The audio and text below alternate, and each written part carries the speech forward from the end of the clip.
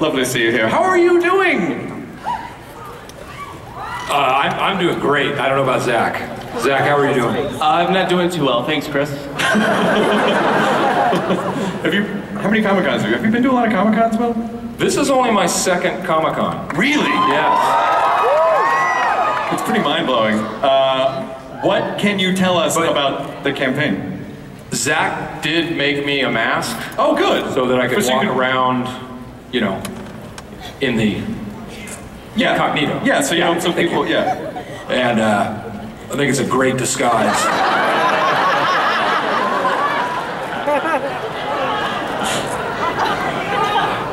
It actually really looked like, if I put it on, it looks strangely...